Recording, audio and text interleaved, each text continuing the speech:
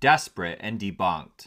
Corrupt New York Attorney General Letitia Peekaboo James announced yesterday a lawsuit against President Trump ahead of midterms and her ghastly poll numbers, mainly saying Trump inflated his personal net worth, but even the New York Times is calling bull.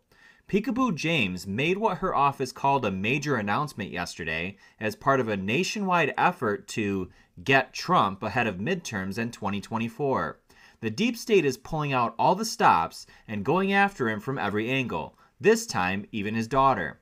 The 300-page lawsuit states, quote, "These acts of fraud and misrepresentation grossly inflated Mr. Trump's personal net worth as reported in the statements by billions of dollars and conveyed false and misleading impressions to financial counterparties about how the statements were prepared."